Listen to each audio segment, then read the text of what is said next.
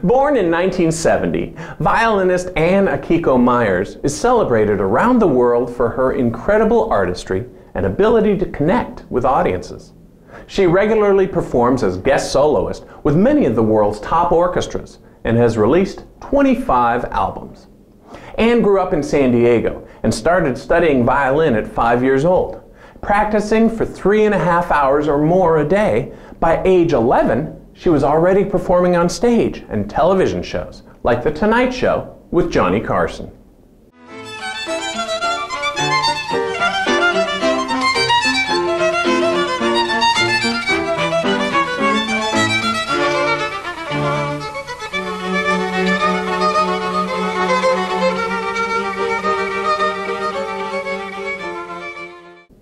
Anne showed her great talents early and was performing with the New York Philharmonic with conductor Zubin Mehta by the time she was 12.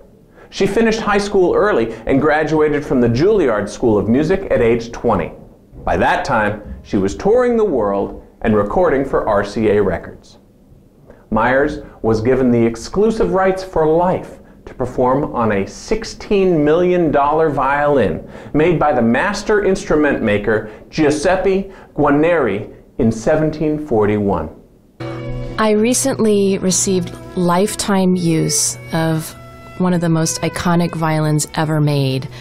It's the Ex Vieuxtemps Guarneri del Gesù, and it's considered to be one of the finest sounding violins ever created. And it's really, truly extraordinary to have this violin in my hands and to play concerts on it. It is a very big responsibility.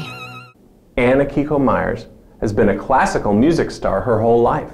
Along with the classical repertory, she dedicates her craft to performing new works by contemporary composers, as well as raising 2 daughters with her husband, Jason Subatke, in their home in Austin, Texas. This is Bill Berry, your Transit TV Music Man.